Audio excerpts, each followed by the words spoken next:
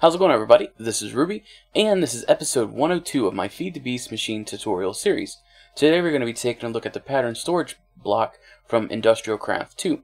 So this machine works hand in hand with a replicator and a scanner to actually store the different types of recipes that you have for your UU. So the user interface for this is a little confusing, I've noticed.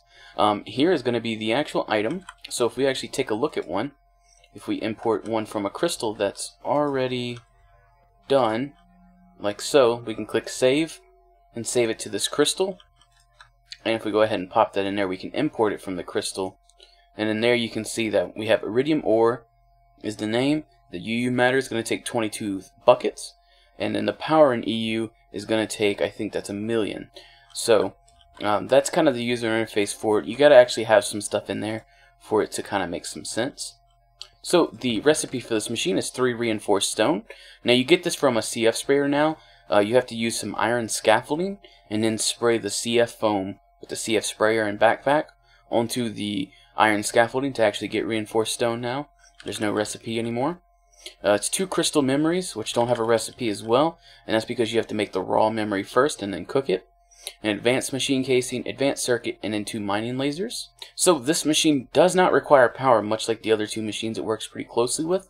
So here I just have a solar panel, an MFE, and then a scanner.